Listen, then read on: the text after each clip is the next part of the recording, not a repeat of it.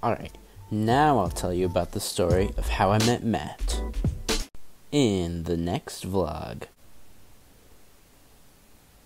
Alright, I'm just kidding this time. By this time, me and Alex had a pretty well-established friendship. He said he had a friend who made music named Matt who got sent away. It was related to armed robbery, so I was pretty nervous to meet him. On Halloween night 2010, we finally met. I recorded him in his basement, nervous that if I messed up, he'd beat me up. But that day never came. I found out he was a good guy in a bad situation. Looking back, I can't believe how badly I misjudged him, because he's one of the nicest guys I've ever met in my life. I would end by saying don't judge a book by its cover, but that'd be pretty cheesy.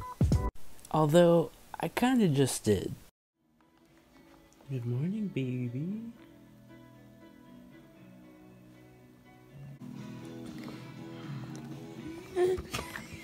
So my car won't start, so a guy's fixing it.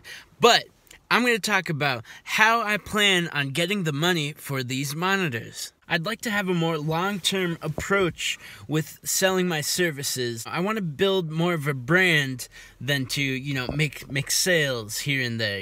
If I build a really, really strong brand on generosity, I think over time I'll be able to sell way more than I ever would, trying to nickel and dime people.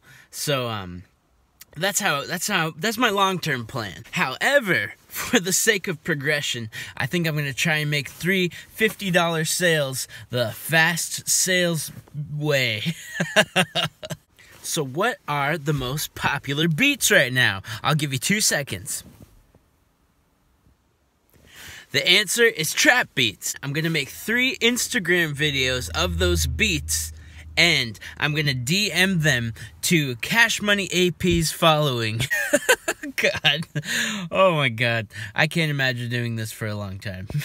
If I make some really good beats for people who are used to paying more than $50 for them, I think I'll get 3 sales if I DM like 400 people.